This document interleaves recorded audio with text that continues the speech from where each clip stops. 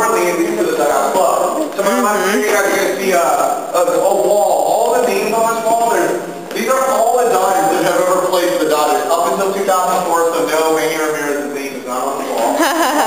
But there's no rhyme or reason for size, shape, font, color, or placement of anyone's name on the wall except for one individual, and that's Jackie Robinson. The only consideration the artist was given was to make sure that Jackie's name was put directly in the center of the wall, to be such a centerpiece and a historic figure of baseball history as well as Dodger history. You guys will see behind you a timeline of Dodger history that starts back in 1890, goes all the way till 2004. Each of the dates on the wall represents a National League pennant and or World Series title and or National League West Division title that we've won.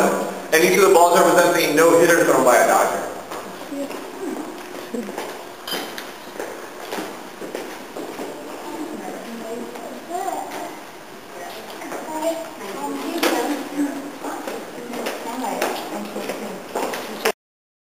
That up if you talk about how you say So, where we are right now, again, is the dugout club area. Right now.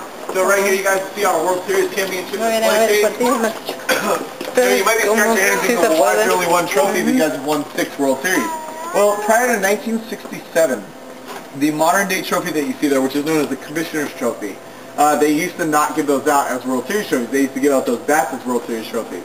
So the 4 bats that you see in gold are actually the real World Series trophies. The one on top in green, the reason it's in green is it's an unofficial official World Series trophy that Tommy Lasorda actually had Louisville commissioned to make for him, to honor the olden times and whatnot. The modern day trophy, ladies, if you care at all, is actually made over at Tiffany & Co. And no, it does not arrive in a turquoise box with a white ribbon wrapped around. Next, you'll see a Gil Hodges jersey. Gil Hodges is probably the next Dodger to be retired in the Dodger Hall of Fame. We're working really hard on making that happen. It's just coming up a little shortly.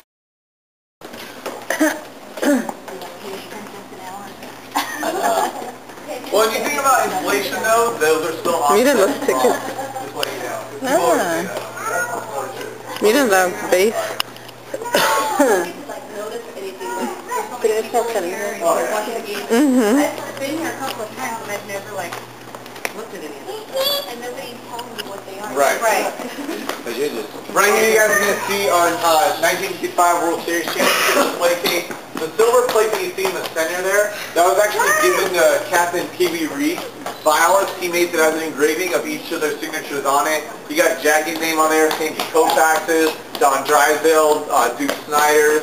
Very, very worthwhile plate to get your hands on. So after that, that ball is actually the last ball ever used in the 55 World Series.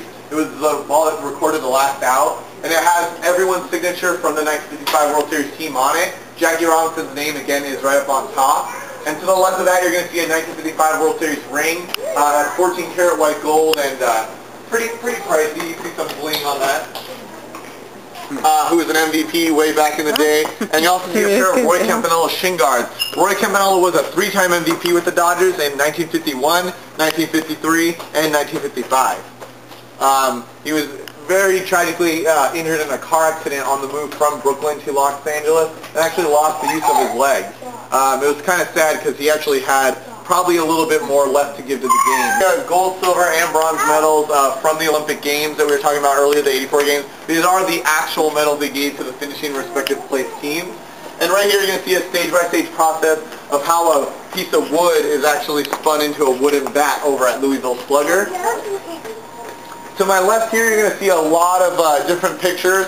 The pictures on that wall are all different figureheads and celebrities throughout Dodger history. You guys might see one person that stands out a little bit though. Anyone see it?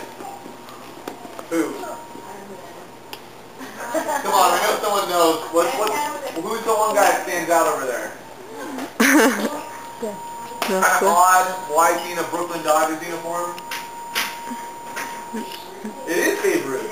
That's Babe Ruth. Over here.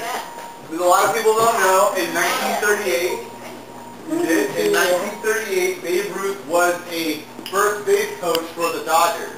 He coached that whole season as a first base coach. Oh yeah, is that just before he went to